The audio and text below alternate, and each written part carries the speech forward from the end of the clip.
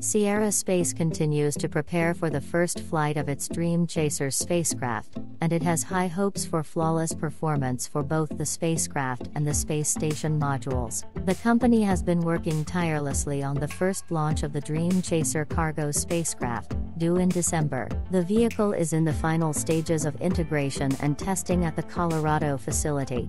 Plans call for it to be sent this summer to NASA's Ohio Test Center, formerly Plum Brook Station, for thermal vacuum testing.